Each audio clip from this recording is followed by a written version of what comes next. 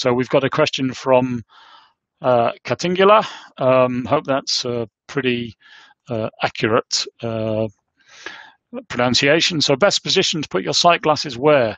Now, I'll annoy everybody who makes condensing units, including Danfoss.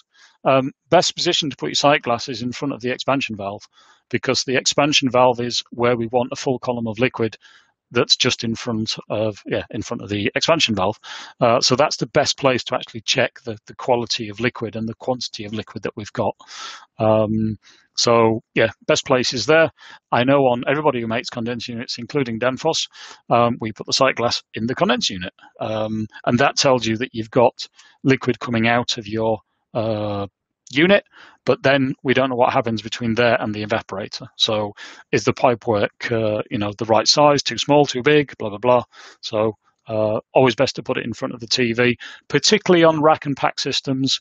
Let's say one of my most favorite things is in a supermarket, on every run to every line of cases, I'd put a sight glass so that we can at least make sure that we've got good quality liquid there.